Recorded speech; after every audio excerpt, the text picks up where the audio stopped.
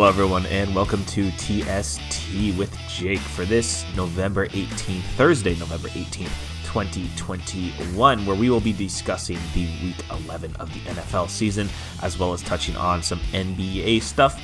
And it's been a while since I did the test episode a couple weeks ago. I went over some stuff with that, kind of listened through everything, trying to come up with segments, everything like that. And there has been a lot that has happened in the sports world the last couple of weeks. This isn't even getting to begin to talk about the Chicago Blackhawks and all of that stuff that's going on there. Needless to say, I'm not a Blackhawks fan anymore. But we're going to start off today with looking at Week 11 of the NFL season, which begins tonight at 8 p.m. Eastern Time on Thursday Night Football with the red-hot New England Patriots visiting the Atlanta Falcons. And I think this game should be probably in favor of the New England Patriots. If you look at this team the last couple of weeks, they have been red hot. They have been I would say they're one of the hottest teams in the league. Mac Jones, a lot of that comes down to him. He's been absolutely terrific in this stretch. Since they started 1-3, Mac has looked better and better each week in and out. And yeah, he's had moments where he's looked like a rookie. That game against the Chargers especially, struggled a lot on offense, but this team really feels like it's gelling.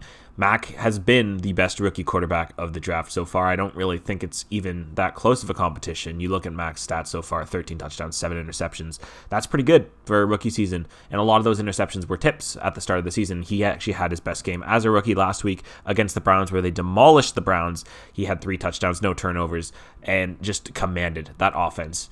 And they looked good. And I'm trying not to stay as biased as I am as a Patriots fan, because, yeah, I am a Patriots fan. But looking at what this team has been doing recently, the adjustments, they are opening up the playbook. McDaniels has started to finally trust Mac Jones, and this is something I talked about on my trial episode, is that this team needed to trust Mac Jones. They needed to put the ball in his hands and make sure that we were winning because of him.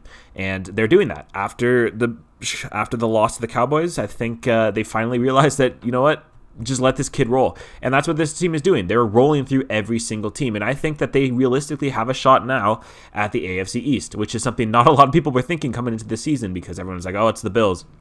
It's the Bills' time. Look at them last year. They went to the AFC Championship game. They're just going to do it again. It's a rookie quarterback. And this team has shocked a lot of people, myself included. I think they're overachieving right now. I think they can keep it up. And that's the scary thing, is that no one wants to admit that the Patriots are back. And I don't want to sit here and say that they're fully back yet, because there's still a lot of things on this team that, like wide receivers, they're not, obviously. There's not that electric number one, although Jacoby Myers has finally got his touchdown last week, which was a tremendous moment for Patriots fans, and just seeing the team celebrate with him was amazing. But there's a lot of good pieces on this team. Mac Jones has been a stud. The running game, whether it's Ramondre Stevenson, who looked terrific against the Browns in recovery, in relief of Damian Harris, who has also looked very good throughout the season, or it's the tight ends. Hunter Henry has been a red zone machine. He has 7 touchdowns in 7 games, in the 7-game stretch, honestly, and he's been tremendous in that red zone. Johnny Smith has been a little bit of a disappointment. He has not really been doing much, and he's kind of been the one, I don't want to say flag, because I think that's a little disrespectful. He's been kind of the meh signing of this team. But other than that, you look at that defense that is starting to finally come around. J.C. Jackson is emerging as that number 1 cornerback, which is tremendous to see. Mr. INT, he's getting the job done right now. And all of it runs through one man right now, and that is Matt Judon, the dude with the red sleeves. This guy is a stud, and he is having a Pro Bowl season. He is having a Defensive Player of the Year season. He's up there right now in sacks, and he's going to have a career year in sacks, and it just seems every play he is doing something. He is always there. He is getting held every single play. He is commanding that defense, and I think because of that, all these facets, Bill Belichick is working with a rookie quarterback. And if this team makes it to the postseason, if this team ends up winning the AFC East, I think we got to start to have that discussion about,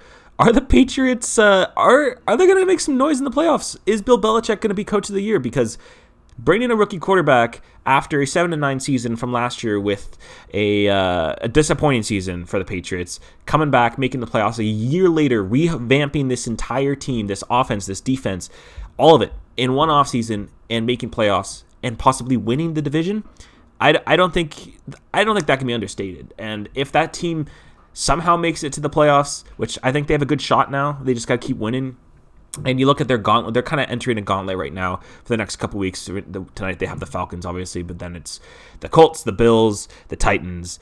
So that's going to be a little bit of a challenge going through. Hopefully they can win out some of those games. And those games against the Bills are going to come down to, those are going to be some very important games, which I wasn't expecting at the beginning of the season. But like I said, I would be a little cautious at the Patriots. I think they're coming, and I think people are starting to realize this now. I think that don't count out Bill Belichick. And we are currently halfway through the NFL season as it stands. Week 10 just passed last week, and what we know is probably nothing right now. And I can sit here and say, I've said in years prior that the NFL has been, it's always a crapshoot about who wins some games, but usually the better teams do win. There's a couple upsets. It doesn't feel like that's the case this year. It just feels like upsets are coming everywhere. It feels like, every team has a chance to win. And I know there's the saying any given Sunday, but it feels like more than ever that a team that you feel like is going to have that momentum is going to build and look like the odds-on best team in the NFL have been losing. And not just badly, not just like a little, like, okay, like a 3-point loss, a 2-point a walk-off. No, they're embarrassing losses. This happened again this week, twice actually, with the Buccaneers losing to the Washington football team. Taylor Heineke somehow owns this team. He shows up every time he plays the Buccaneers. Obviously, that massive wild card game last year where he almost pulled the upset on them. But he did it this week. They beat the Buccaneers and they looked stale, and Brady looked a little stagnant. He threw 2 interceptions right off the bat. Obviously, one was off the hands of one of his receivers. But this is, again, a team that a lot of people think is the odds-on favorite to make it to the Super Bowl this year out of the NFC. And they had a loss to the Washington football team. The Ravens, a team that has been dynamic, has been explosive. Lamar Jackson's been getting MVP talk, rightfully so. He's carrying a very, I don't want to say mediocre team, but he is making up for a lot of holes in that team. And again, they just get blown out to the Miami Dolphins, a team that has also been, well, they have had one hell of a season. There's all the rumors about them trading for Deshaun Watson, Tua Tagovailoa going through all that. And I feel terrible for how this organization has dealt with Tua. And I've been very critical of Tua in the past and last season and this season. And I'm not sure he's really getting the proper development he needs. And I think a lot of that comes down to the way that the Dolphins have treated him. I think they've been kind of awful to him. There's no way you can sit and hear all of these rumors about you're going to be trading for an alleged guy has 20 cases allegedly on him, and that can affect you somehow. And it's frustrating seeing how they've dealt with Tua. But he came into that game against the Ravens, and he won them that game. It didn't look great. The defense really won them the game, but they won. The Ravens lost again. Same thing, Cowboys to the Broncos. And I know the Cowboys just blew out another team this week, but last week they got destroyed to the Broncos. They blew out the Falcons this week. They got killed by the Broncos. It was no way around it. Dak had a terrible game, and garbage time made his stats look a little bit more bearable. But again, the Bills and the Jaguars, every single week, these teams are getting these upsets, and it just doesn't seem like there's a single team that is leading the pack that is gonna, like, you can look in January and say, yeah, that team's gonna be there, because we don't know what's gonna happen.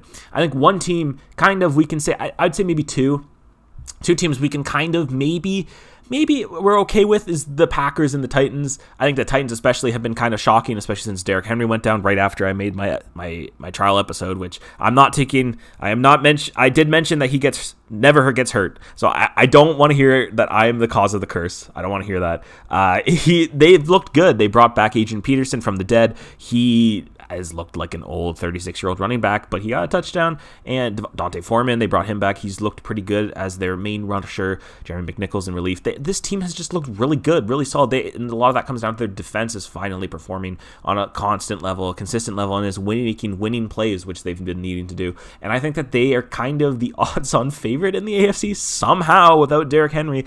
And the scary thing is Derrick Henry is coming back later in the season. He should be coming back later in the season. So if this team gets Henry back, they could make a deep run in the postseason, as crazy as that sounds. I guess it's not so crazy because they made the AFC Championship a couple years ago, didn't they? That's weird. The Packers, again, another team that I think is probably the odds-on favorite now in the NFC. Aaron Rodgers, his whole stuff. That was fun to listen with, wasn't it? his talk on the Pat McAfee podcast on Friday, right after he tested positive for COVID, the whole, am I immunized, am I not immunized? And he just went on a rant about cancel culture and all that. That was delightful to listen to. That was so fun as a football fan to hear one of the best quarterbacks in the league talking out of his ass. That was painful to listen to. But he has since come back saying he's misled people because, yeah, you did, Aaron. They're probably the heads-on favorite out of the NFC now. I would have said the Rams beforehand, but I don't know. For something that's meant to be seen as this Rams team is also confusing to figure out. They had a very good 2 weeks. They got Von Miller out of a trade. They signed Odell Beckham Jr., who was cut and released from the Browns and ended up signing there. And everyone was going, all right, this is the team to beat now. They lose to the Titans on Sunday Night Football. Okay, whatever. It's 1 week. It is what it is. They didn't have Von Miller. They lose Robert Woods to a torn ACL in practice, which is god-awful. He's out for the season. And you're like, okay, Odell's going to come in. He'll fill up that slot easily. And one of the first plays of the game against the 49ers is a Stafford heave. Nowhere in sight is Odell and a pick. And since that move, they did not recover, and they ended up losing 31-10 against San Fran. Again, another upset. San Fran, I don't think, is a team. I think a lot of people have written off San Fran. I don't think that they should be. I think that they're going to be a team that's going to be there in the postseason, especially how inconsistent the NFC is and how top-heavy that is. I think that last wildcard seat is up for grabs. I think if Shanahan is able to pull some consistency, which they looked good against the Rams. They ran the ball, they punched it down their throat, which is, again, this is a team that needs to be running the ball, but I'd never understand Shanahan because he doesn't run the ball half the time. You look at the Super Bowl when they were beating the Chiefs up by 10 with like 8 minutes left, and he just didn't run the football. He did the same thing when he was the offensive coordinator for the Falcons. He didn't run the football. So does Shanahan finally figure out, does he know that you can just run the football now? Hopefully. Because I like this 49ers team. I like Jimmy Garoppolo. I think they're very exciting. Deebo Samuel is an underrated receiver, one of the most underrated receivers in the league. He can do everything. I like this team. I think that they're a very solid team. It just comes down to Shanahan if whether he wants to do some boneheaded decisions or if he wants to actually win the games and do their strength, which is running the football, pounding the ball. And they did that against the Rams. They looked really good against the Rams. But again, this Rams team is just, I don't know what to expect now because everyone was like, okay, Odell's going to be the savior. Now that Robert Woods is out, Odell immediately has to fill in that wide receiver 2 slot, but he doesn't know the offense yet. So it's going to take a little bit for Odell to get adjusted. Are we going to really see the Odell from the Giants, or are we going to see Odell from the Browns? We don't know what we're going to get with Odell here. I don't know. I want to say that he's going to come in and look amazing, but very rarely do wide receivers come in halfway through the season and look so good right off the bat. Antonio Brown is an anomaly because Antonio Brown is Antonio Brown. He's one of the most talented wide receivers in the league. Odell, he was in that category, but hasn't been for a while. So we don't know. We will see what happens there.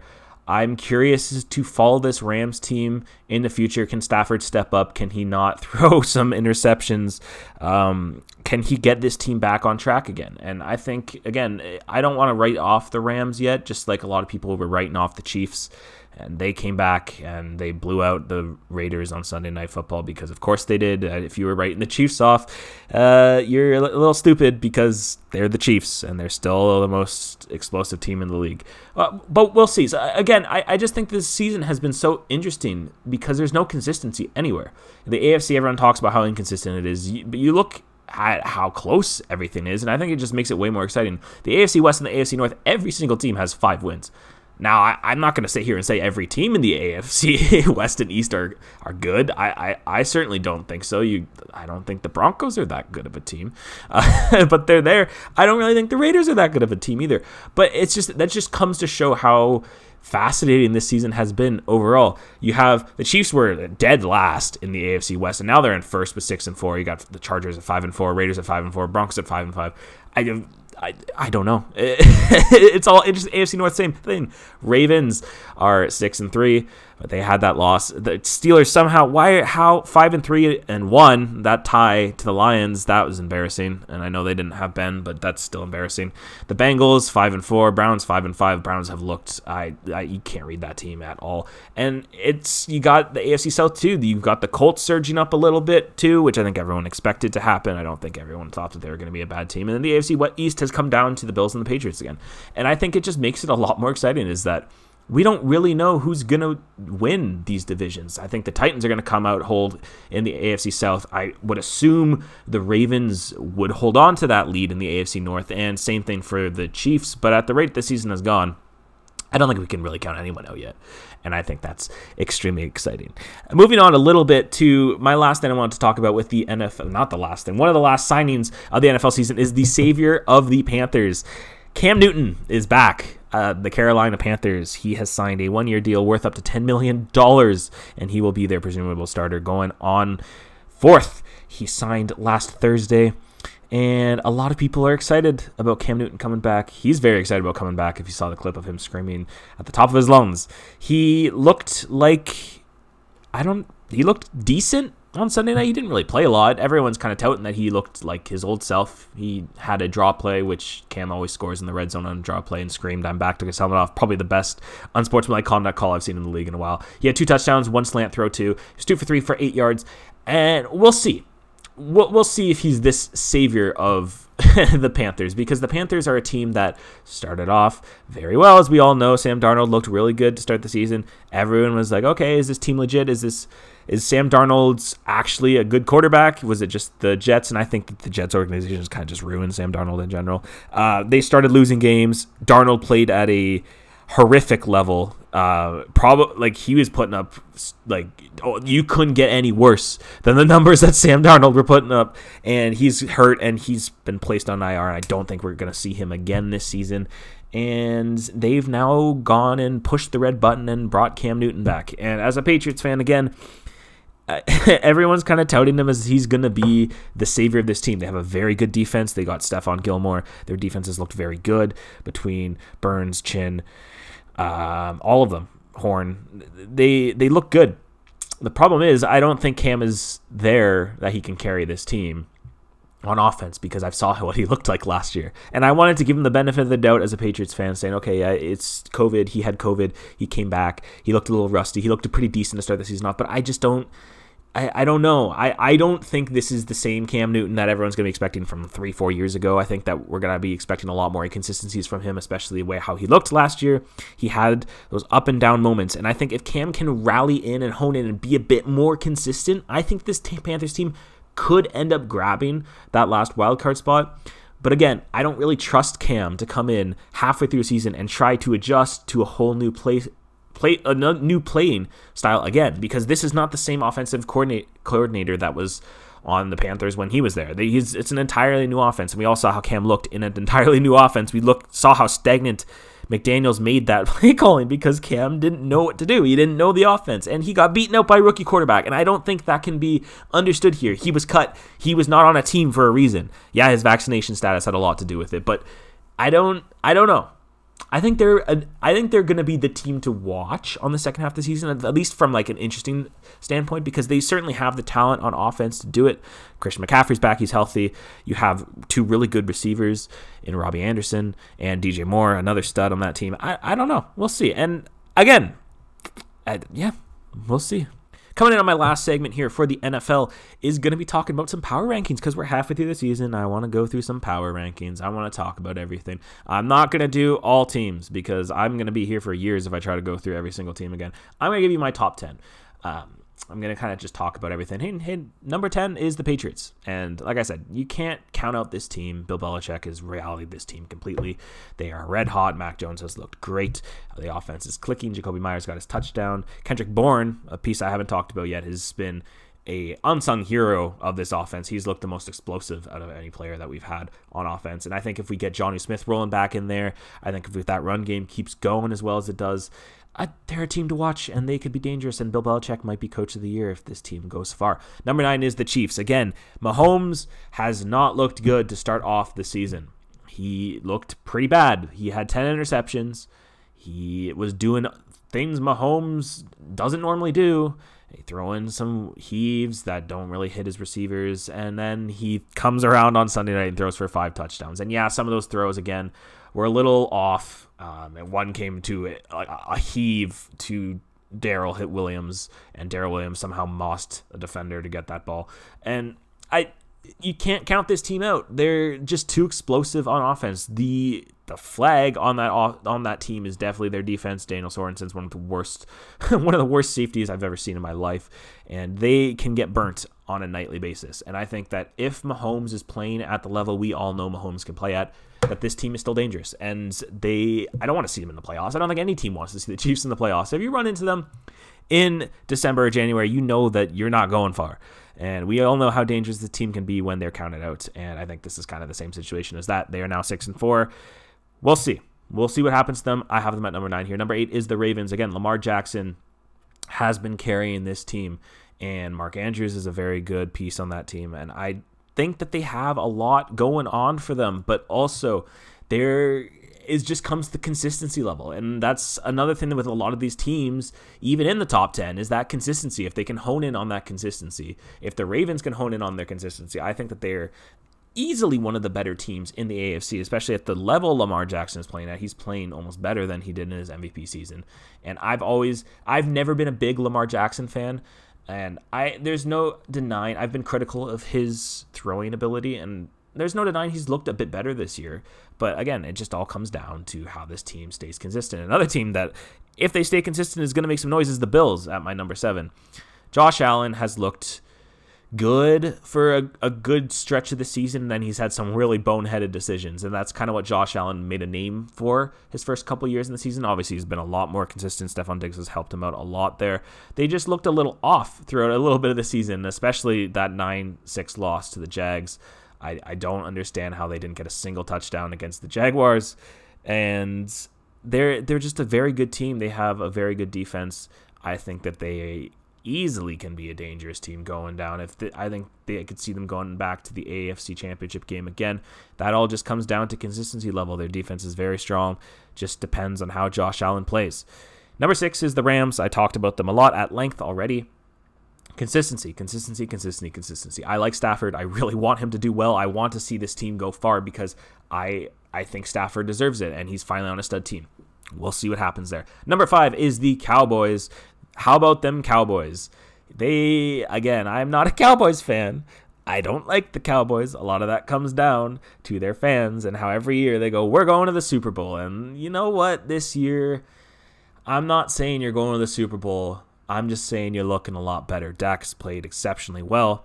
Ezekiel Elliott has stopped fumbling. The receivers are studs. CeeDee Lamb has been great this year. Amari Cooper has been good. You have Ced Wilson, who has come out and done some great things too. Michael Gallup. It is just a very offense-heavy team with an emergence of a defensive player like Diggs. Trevon Diggs has been tremendous. He does get burnt quite a lot, but he is very good at getting interceptions and making those big-time plays when you need him. And I think that's, again, a sign of a good team. This team has come down to find out how to win when they need it, and that's something the Cowboys haven't really been able to do in years prior, and they're a fun team to watch. And I think that they're also another good team to watch. Another team that should be keeping our eye on is that number 4 is the Cardinals. A lot of people are probably going to be like, why don't you have them higher? They're 8-2. Yeah.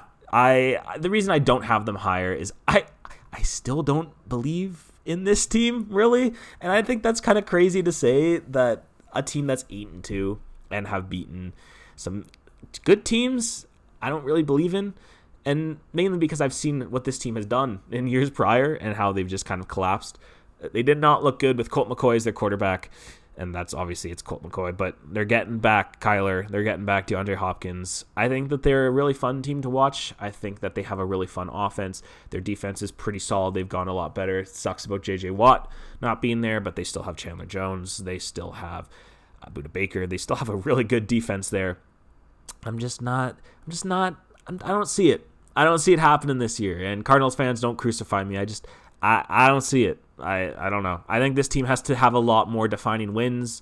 I think that their schedule coming up doesn't really give them the chance to have those defining wins. They do have the Seahawks, which have been a dreadful team this year, the Rams, the Colts, the Cowboys. And so there is a couple opportunities there for them to make a name for themselves, to put that staple win. We'll see. We'll see what happens with this team. Number 3 is the Buccaneers. And yeah, they could probably be a bit lower on this team, but with all that talent on offense, all that talent on defense, I can't write this team off whatsoever. They have to be this high. Like, you're going to sit here and tell me that a team with Mike Evans and Chris Godwin and Antonio Brown should not be in the top 3, with Tom Brady, the greatest of all time, throwing to them at a career pacing level that he's playing ridiculously out of his mind right now. The defense is getting healthier. They're coming back. Richard Sherman can't stay healthy, but he wasn't really part of the plan anyways. They've gotten a lot of their pieces back. I don't know when Murphy Bunting's supposed to be coming back, but once they get him back, they should be good. They did just lose Vita Vea, which is a huge loss on their interior D-line. He's an unsung hero of that defense, and I think that is a massive, massive loss for them there. But I'm not counting this team out. Every time someone counts Tom Brady out, he comes back and he just spits in your face. So I'm not going to look at this Washington loss that badly. I think they're still a very good football team. I think they're still the most stacked team in the league, aside from the Rams. And if they start losing a little bit more, then we'll be a little bit more concerned. But they're better than they were last year. I still don't think they should have won last year, but they did somehow. And so all the power to them. Don't count out Tom Brady there at number 3. Number 2 is the Packers. Aaron Rodgers is carrying this team, this offense. But this defense, something that has been criticized for a while now, has actually been very good. And they don't even have a lot of their pieces yet. You have to kind of look at this team too and what they're able to do with injuries. They don't have Bakhtiari. Bakhtiari is coming back. They don't have Jair Alexander. That I don't think a lot of people are kind of mentioning that, is that Alexander has really not been healthy for a lot of this season. He's been out for a lot of games, and they're still finding ways to win games. That's incredible. They almost won against the Chiefs last week, and if Aaron Rodgers played, they win that game easily, without a question in my mind. And I think Rodgers he's playing at his MVP level again, and yeah, he's not vaccinated, but this team is going to go far this year. I think that the NFC is going to be, the playoff time is going to be fascinating to watch. And then number 1 is the Titans. What can I say about the Titans than the fact that they're overachieving without their best player? And yeah, Julio hasn't really turned out to be the signing, the trade that everyone was hoping for, because he's hurt, and that's what Julio is, and that's what Julio has been for the last couple of years, is he's just always hurt. And I think that if they can kind of still win without Julio and Derrick Henry, obviously A.J. Brown is a stud, Tannehill plays very good, and if you're still able to win at the rate you're going, Vrabel deserves a nod in the Coach of the Year candidate. This team could be very scary come January time if they get everyone back healthy. Their defense has looked very good, and they're making winning plays. And I think that because of that, they're the best team in the league right now. And I don't think that there's going to be a team that's going to be able to stop them throughout the rest of the season. You look at their schedule coming up too. The Patriots are going to be a pretty fun challenge for them, because the Patriots love to shut down the run. I think that's probably their hardest game for the rest of the season. They have the Steelers, which again, I don't really think the Steelers are much of a team this year. I know there's going to be a lot of Steelers fans that are like, what are you talking about? Ben Roethlisberger isn't washed, but you're just delusional if you think Ben Roethlisberger isn't washed right now. Yeah, they're still winning with him, whatever. The Patriots are probably going to be their most challenging game. Probably also the Niners, but we've seen how inconsistent that team has been. And I just think that this is the team that's going to get that bye come the AFC, and it's going to be a fun playoff race to watch. So we're gonna keep that in mind here. Now, looking forward at this week's schedule, we got some interesting games on the schedule. Obviously tonight the Patriots do visit the Atlanta Falcons. I suspect a blowout there tonight, though I would not be shocked if it's a trap game, because everyone's like, oh yeah, it's going to be a blowout.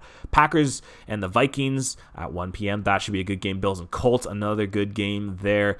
We've got, just looking at the schedule, Cowboys and Chiefs. So that's probably going to be a fascinating game to watch. I think that should be an explosive game if the Chiefs show up. Cardinals and Seahawks, I usually would be very excited for this game.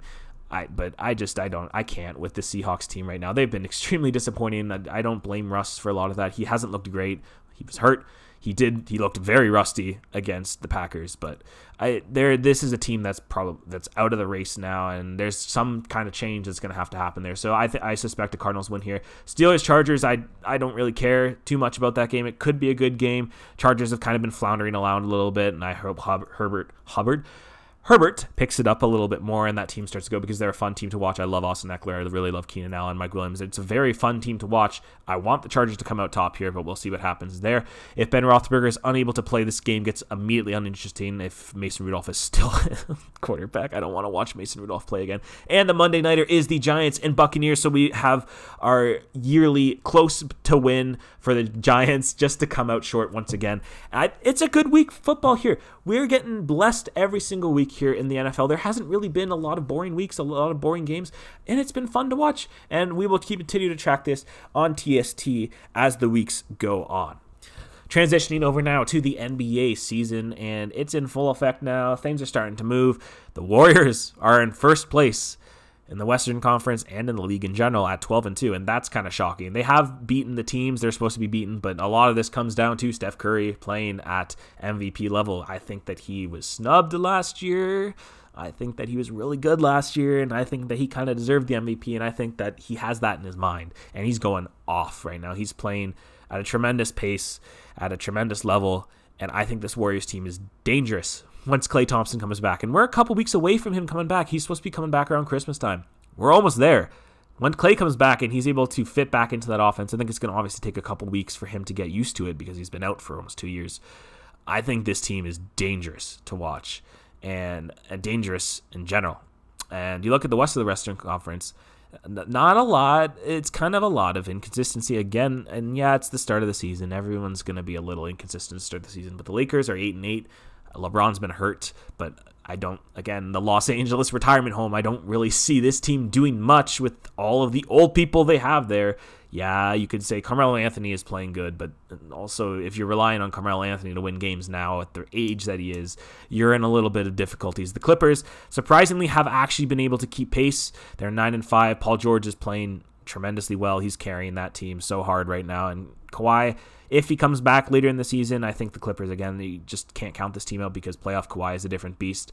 Got the Nuggets playing well, the Mavericks playing well, the Jazz, the Suns, all the teams you kind of expect to play playing well in the NFC, in the Western Conference. And then when you get over to the Eastern Conference, it's kind of just a whole schmoz of weird going on. And this is, the Wizards are the first place team at 10-4. And I don't think there's a single person that could have predicted this, especially when they traded away Russell Wilson and everyone went, all right, Russell Wilson, I can't speak right now. They tried away Russell Westbrook, and everyone went, all right, this team's not really competing anymore. They're kind of just going to be building for pay. And nope, they're 10-4, and they're doing good. And I think that they're a fun team to watch, too. I had the chance of seeing them play against the Raptors for their opening night. I was at that game, which was a very fun time, even though the Raptors did not win that game. They looked good. They have a good bench piece. Kuzma I don't like at all, and it's hilarious watching him play because he still makes some clown, boneheaded decisions. But they're fun. They're a fun team to watch. The Nets are right behind them at 11-5. Again, yeah, the Nets, you expect them to be there. The Bulls are a team that are really overachieving well, which they should be because they have the talent for it. They don't have Nikola Vucevic at the moment, but they're still winning games. The Heat are doing well. Kyle Lowry has been a good addition to that team. I miss you. And the Hornets are 9-7. The Cavs are 9-7. Somehow the Knicks, everyone thought they were going to the Eastern Conference after one game. Everyone was going crazy after the double overtime win against the Celtics. They are 8-7. The 76ers 8-7. Celtics 7-8. That's a team that's kind of been floundering. The Bucks at 7-8 is another shocking one. This is the reigning champions, and they're not doing so hot to start the season. I think we're going to see that progress a little bit more as it goes on. The Raptors are at 7-8, and this is a team that started off 6-3. And now have made their way to 7-8. And they have finally gotten Pascal Siakam back. He has looked good so far in reps. However, they have not won a game with Siakam yet. And I think that this team has yet to find their offensive identity. Everyone knows Nick Nurse as this defensive genius. And this team overcommits on everything defensively. And because of that, they are a pain in the ass to play. But leave so many people open for threes that we keep losing games because there's so many open threes, and every single player is looking like Steph Curry out there because they're just hucking threes and making them in because they're wide open. They played the Portland Trailblazers their last game, and they left CJ McCollum open every single shot. That's CJ McCollum. You can't keep him open. Yeah, CJ's not the most explosive player in the league, but CJ is a competent shooter and a very good point guard. Why are you leaving him open? Otherwise, I think that this team is going to flounder around 500 for a lot of the season. I think they're a fringe playoff team. I don't think they're doing anything this year. I think it's a good building year for Scottie Barnes, who has been by far and away, I wouldn't say by far and away, actually. I think Mobley has been just as good, especially a beast defensively. But Scottie Barnes has progressed in a way that not a lot of people were expecting him to progress. He's averaging 16 points in the regular season so far on 51% field goal shooting. He is 18% from three. That's terrible, but Scottie was not known to be a shooter, and I think that'll come in his time. He's averaging about 8 points, 8 rebounds a game, 3 assists a game, 1 steal, 0.6 blocks a game. He's looked great. And everyone counted out Masai. Everyone went, why aren't you taking Jalen Suggs? And I think this is showing why, is because Scottie Barnes is a freak athlete. He has looked great having to lock down these top-tier NBA players, and he's been doing it. And he's looked really good. I wish they let him shoot the ball a bit more, because his usage has kind of gone down a little bit more, and I really want him to be shooting more because I think he is a stud. And I can't wait to see him play a bit more. I think this Raptors team in the future is going to be good. Right now, though, I think they're kind of in a little bit of a holding period. I don't know what the future holds for this team as in regard to Fred VanVleet and OG Anunoby. I know is going to stay there. Fred, I think, is going to stay on this team. I don't know about Siakam. I can see them moving Siakam for the right move. I am not a fan of that move, but also I understand it because we have a lot of shooting guards, and Scottie's a shooting guard. I guess he could play point guard too, but they'll be an interesting team to watch as it goes on. And that's going to wrap it up for this episode of the Sports Talk. Just wanted to kind of talk about the NFL season and a little bit of NBA, because NFL's kind of been the one I've been paying attention to the most recently. You notice the lack of NHL talk is because I've kind of fallen off completely on the NHL right now, especially with all the stuff going on with Kyle Beach and the Chicago Blackhawks, and my disappointment, my extreme disappointment to that both the league and the Blackhawks on how this has all been handled. And I commend Kyle Beach tremendously, especially for his interview that he did. That interview almost moved me to tears. He is a hero in my eyes, and I don't understand the process. I don't understand how you put aside some players' safety and some players' concerns to win a championship. And knowing that I supported that team for over 11 years now, has made me reevaluate a lot of things about the NHL, especially how they handled that situation, because the NHL they're not innocent in this either, and I don't think a lot of people are talking enough about how the NHL has also hid this. They knew since over last year, and nothing was done with it. There was no investigation. So there's a whole thing there that I just don't really want to touch right now. So I'm probably not going to be covering the NHL a lot this year unless there's some big moves, some big trades, some big news. Probably I'm not going to be talking about that. Maybe as it goes on, maybe after the football kind of dies down a little bit and it's just basketball talk, maybe I will move a little bit into NHL, but for now, I'm not having any of it. But that about wraps up for this episode of this episode. I can't speak now. This is a good time to wrap it up. This about wraps it up for TST with Jake for this week. Let me know in the comment section below or wherever you're watching this what you enjoyed, what you would like me to do in future episodes. If you have any suggestions on any types of things I can do on this thing, because I'm always open to suggestions. And that about wraps it up. If you guys did enjoy it, if you could hit that like button and subscribe for more. But other than that, I have been Jake, and I will see you guys in the next one. Thanks for watching.